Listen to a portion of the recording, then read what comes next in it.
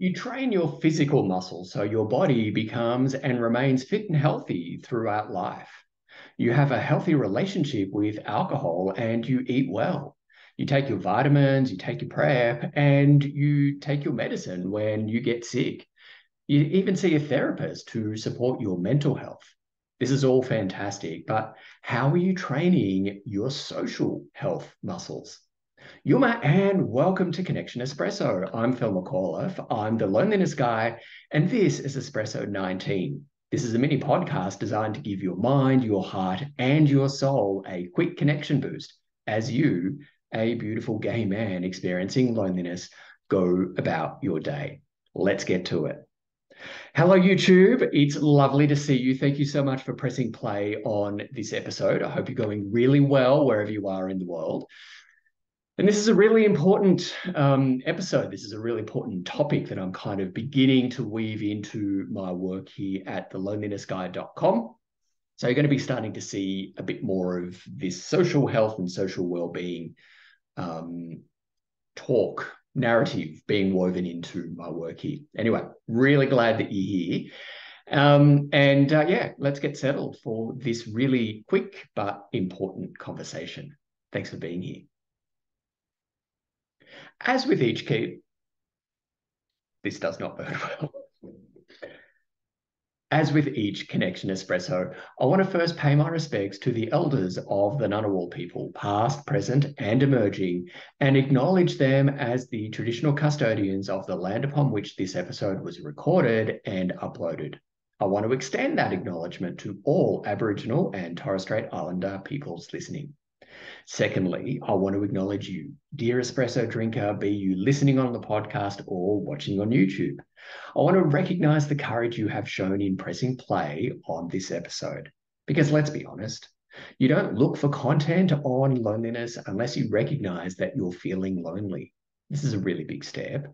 And I want to say that I see you and I recognize your courage. I also know that you want to live well. You want to feel physically, mentally, and emotionally strong so you can live life on your terms and have the tools and support needed when life throws you one of its curveballs. This is really fantastic. Keep going because you're doing awesomely. But if you're not growing socially, you're not doing enough. Let's have a quick chat about your social health, wellness, and well-being. As distinct from your physical health and well-being and your mental health and well-being, which are more commonly understood, social health and well-being feels like a relatively new term that you're likely going to hear a lot more of. So, what is it? I'm going to defer to the ever-amazing Cassie Killen, founder of Social Health Labs, for a pithy definition. She says, social health is the dimension of well-being that comes from connection and community, whereas physical health is about our bodies and mental health is about our minds. Social health is about our relationships. I'll put a link to Casley's work in the episode description, but social health is important because it helps you live longer and happier. The thoughts and feelings of loneliness can be taken as an indicator that you need to work on your social health. And I want to be clear, those thoughts and feelings of loneliness aren't harmless. Left unchecked, they will kill you. Now, we're all going to die. That's a given. And really, it's a cheery topic of conversation, isn't it? However, life is about choices that mean that determine whether we get to that ultimate end quickly and how well we get there. Let's explore these stats. The late Dr. John Cacioppo of the University of Chicago published findings of a study on the effect that loneliness has on humans.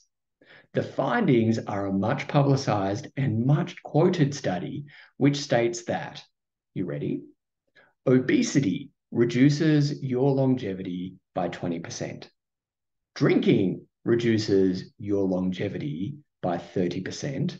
Smoking, and we all know that smoking is really bad, by 50%. Loneliness? Loneliness reduces your longevity by 70%. And you know how when you're experiencing loneliness, you can see everyone and everything as a threat? That's because you're in fight or flight.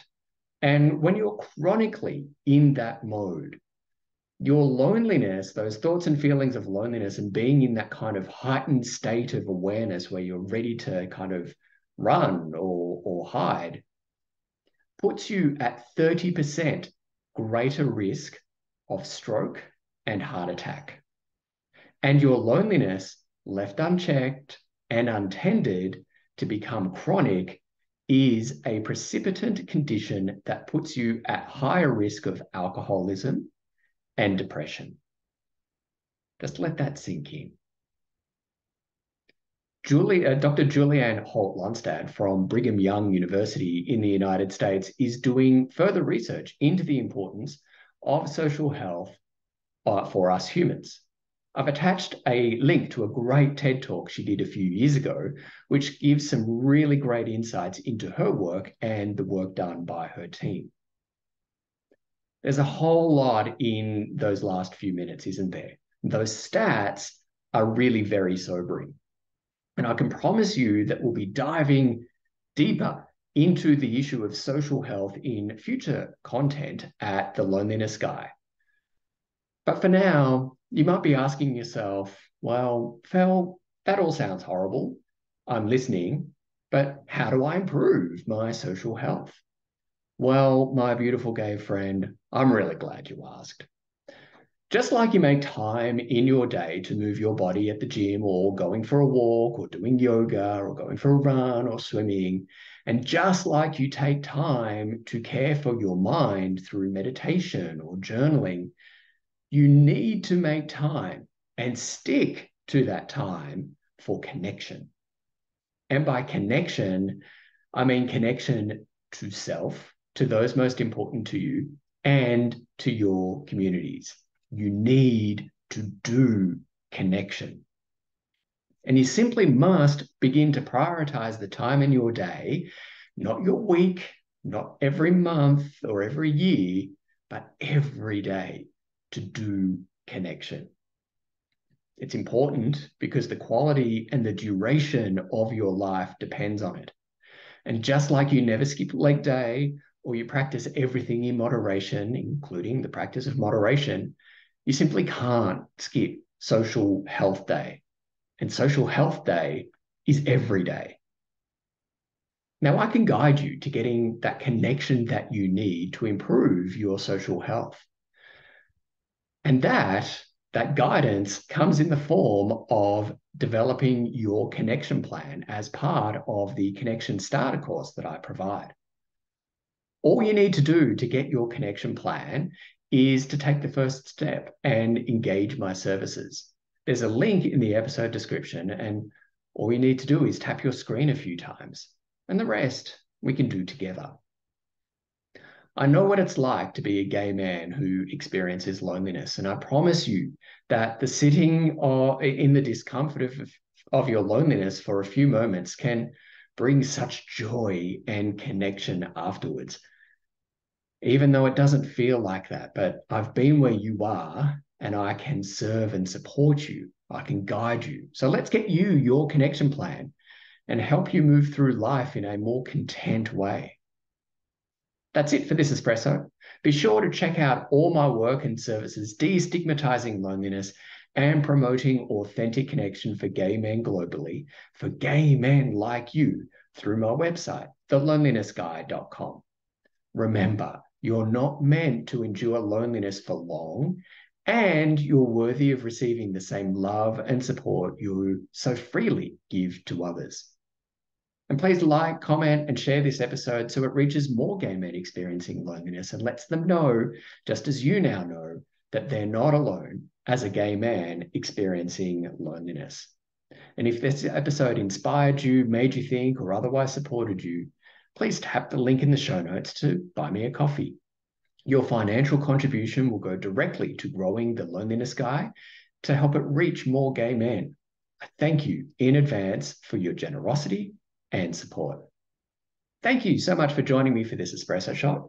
Until next time, take care of yourself and start working those social muscles. Start flexing those muscles. Yada, and enjoy your day. Thank you, YouTube. I'll see you in the next episode. Remember, if you've got anything for me, like chuck it in the comments below.